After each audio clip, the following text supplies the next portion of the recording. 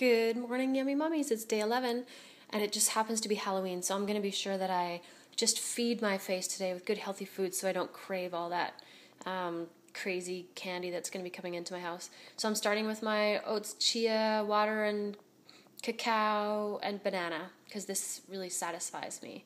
So today is going to be a day of feasting, because I'm already cutting up my cantaloupe, getting it ready so that I can just shove it in my face anytime I feel hungry. So satisfaction guaranteed. That's the goal today, is just keep myself satisfied all day.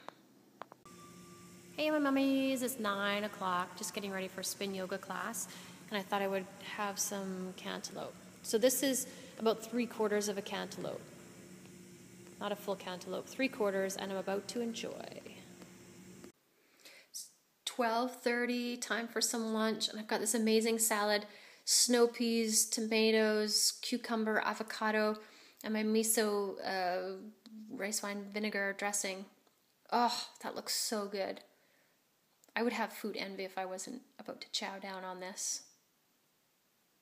2 o'clock, and I'm feeling a little like I got the munchies, need something to eat, so I got some dates, a banana, and some raw nut butter, or raw almond butter, unroasted, raw. Just the way we like it. Raw, raw, raw!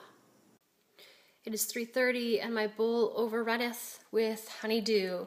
This is one full honeydew. I'm going to see if I can eat it all.